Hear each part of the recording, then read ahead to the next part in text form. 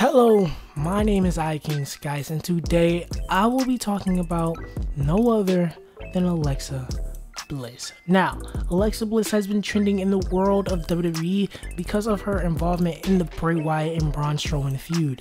Since then, she's been giving us subtle hints that she might just be changing. This is what we'll talk about. And what exactly is Alexa turning into? Will the Fiend and Alexa be the Joker and Harley of WWE? Let's observe all the hints that she might just be doing that. If you like these WWE theories, hit that like button and let's get right into it. Well, for number one, there is no question that she will be going the heel route.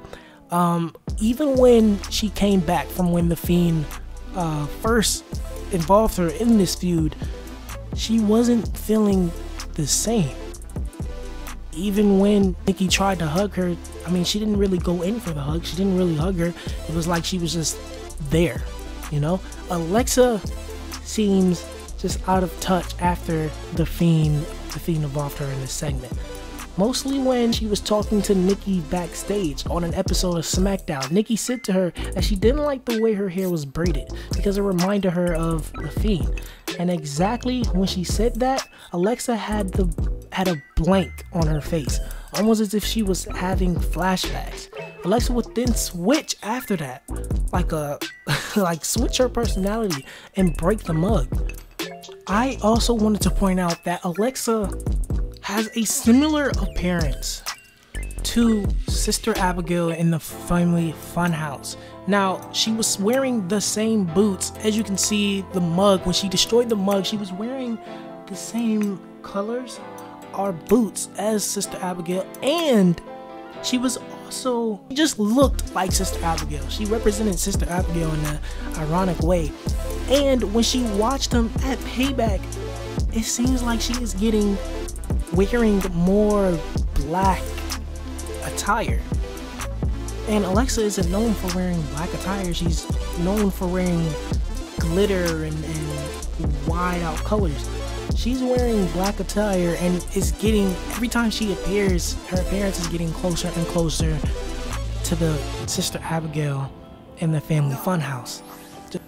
Almost like how Bray Wyatt switches between the Fiend and Funhouse Bray Wyatt. Alexa is severely trending in a downward spiral, I think, saying she is fine, but in reality is addicted to the Fiend and deep down wants to see him again. Even at Payback, Alexa was seen watching him backstage and ironically twisting the braid that Nikki said reminds her of the Fiend. I personally think that Alexa is hearing voices in her head, no Randy Orton pun intended. What I mean is, you know how Bray says he was listening to voices in his head? And when he became the Fiend character, he just decided to let them in. Well, I personally think the same process is happening to Alexa, and soon she'll let them in on Nikki. Nikki will be the first victim of Alexa, putting her in a Harley Quinn type heel character. But after this, I think Alexa will then be addicted to the Fiend and will continue to look for him, kind of like Harley does with the Joker. What do you guys think will happen? I personally think my prediction is going to be right. I don't know. I just feel like Alexa Bliss deep down is going to be addicted to the Fiend, and they're going to show. It all depends on whether the Fiend wants to hire Alexa as her prodigy or something like that. Like the Joker used Harley Quinn. We all know the Joker didn't really love Harley Quinn. He used her. And it'd be cool to see that aspect with with Alexa Bliss and the Fiend. That would be cool. I would really love that.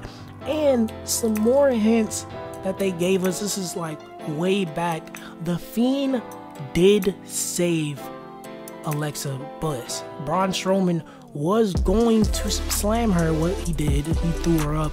But the Fiend did come out and protect Alexa. Almost as if Braun was trying to hurt Alexa to get the Fiend to come out. It all ties around whether WWE pulls the plug on this. My name is IKingSkice. If you like these WWE theories, subscribe. I have way more content on my channel, reactions, and some more WWE theories, retribution theories that go in hand in hand, and the more Alexa Bliss. My name is IKingSkice. If you like these videos, like, subscribe, comment down below, and thanks for watching.